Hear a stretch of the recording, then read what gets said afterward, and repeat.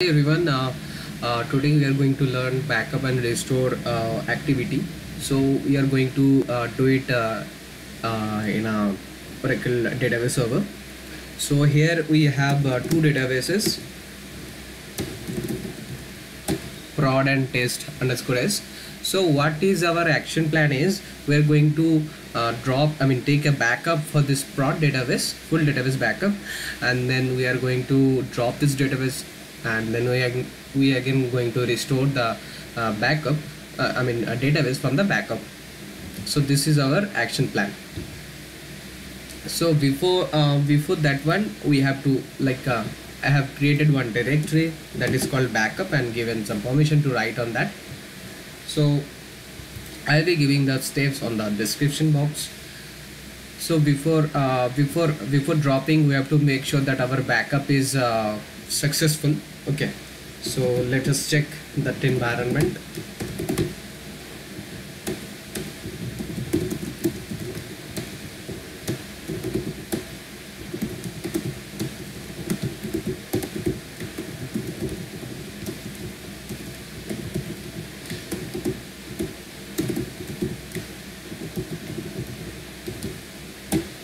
So this is the database, and it's a read write. It's in read write mode. So its archive destination is enabled. It's in archivelog mode. So what we will do is we'll connect to Rman, and we will take one backup. So I've already prepared this backup. What we are doing is we are taking a compressed backup in this format, and this is the directory I have created, and with the archive log we are taking the backup so that we can recover up to that point. And we are taking control file backup. That is the main that is a vital backup we have to take, because we have to restore the control file first, then only it will come to mount mode. And let's just execute this script.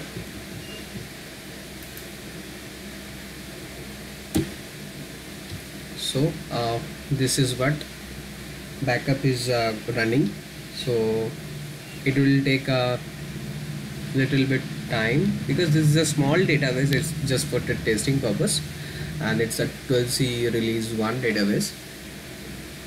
So let's just wait for the backup to be finished.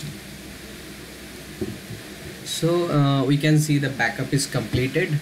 So before this is as we have not specified any log file, so we have to make sure that backup is completed successfully.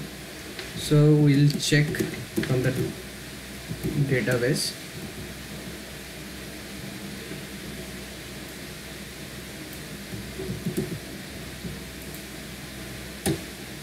Yeah, it's completed, no warning, nothing.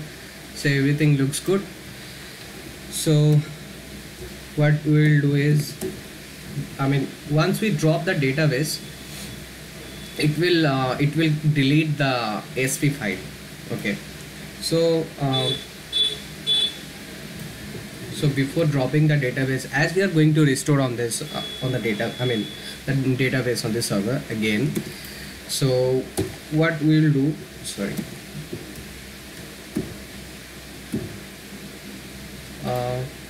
we are going to make a copy backup of this sp file.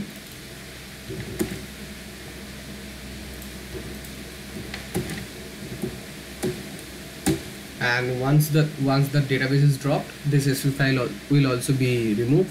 So and then again we can rename this backup file to sp file .ora. Then we can take that instance into no mount mode.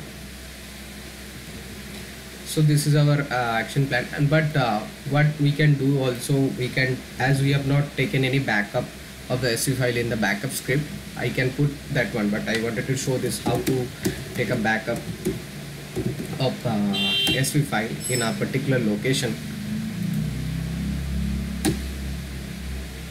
Okay, oh sorry, this is already being used, so not a problem.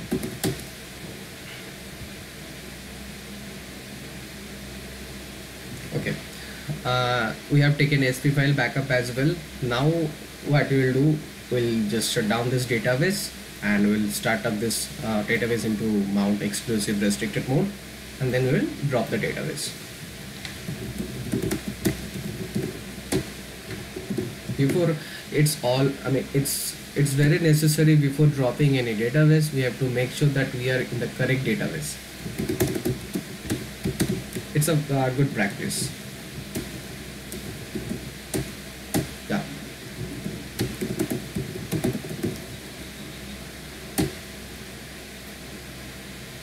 So it's shutting down.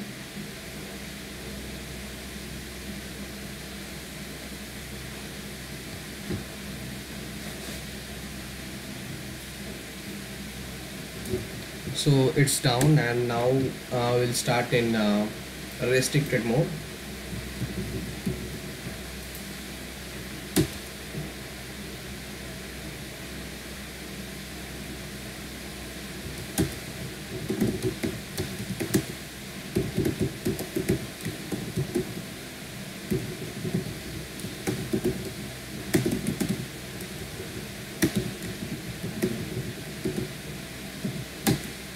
Yeah, fine. Drop.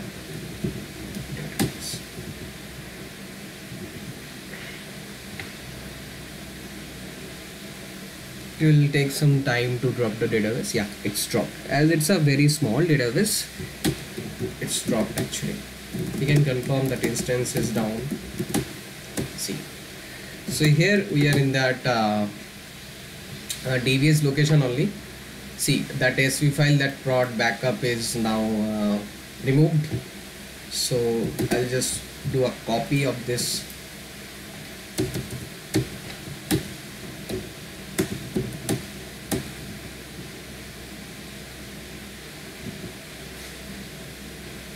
Now we can just we have to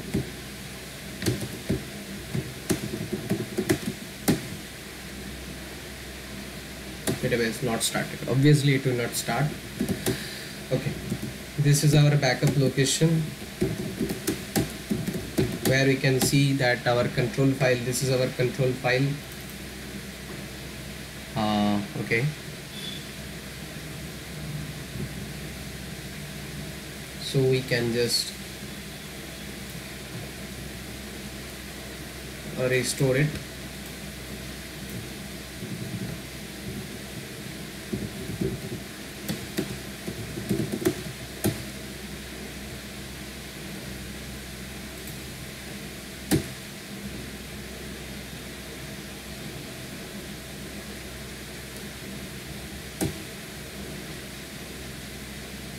Why it is showing this? Sorry, we have to start that instance first. So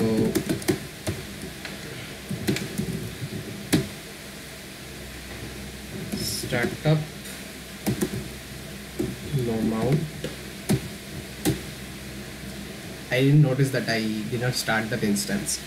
So instance is started with the tester file, as we have renamed from the backup file to the SP file. So now we can see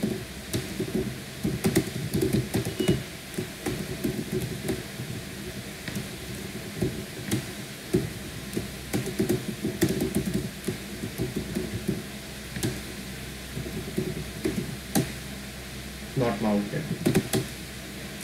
Now we will connect to Rman.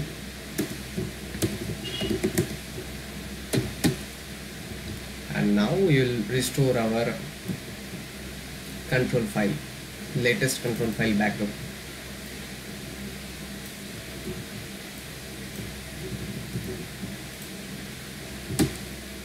Yeah. Control file is restored.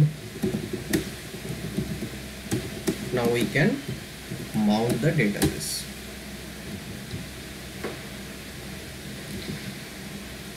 So now the database is in mount mode. We can now catalog this backup directory where the backups are stored. it will catalog that one. Yes, so it's done, catalog is completed. Now we can just restore the database.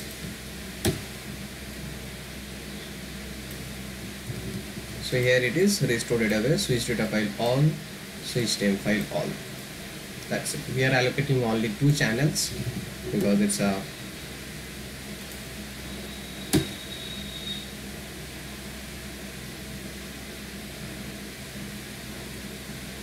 let it restore. It will take some time because it's a very small database. It should not take much time. So it took only 1 minute 5 seconds to restore the database. So now we can just recover the database with the archive logs, backups. Yeah, this error shows that this is SIN number mismatch of the recent number. So what we will do is we'll open with the reset logs.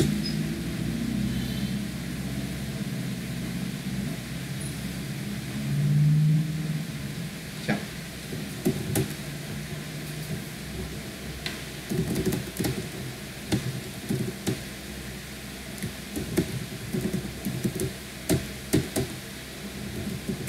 Instance is up and running as we have already started, and now it is in, you could see.